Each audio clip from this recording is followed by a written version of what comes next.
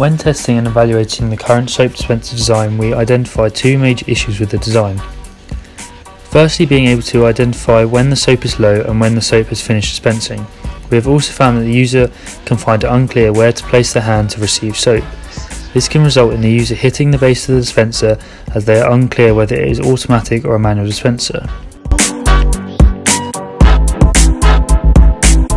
To overcome the issues relating to the user, we have included LED chevrons that will help to direct the user where to put their hand, as well as showing how long they need to keep their hand there for.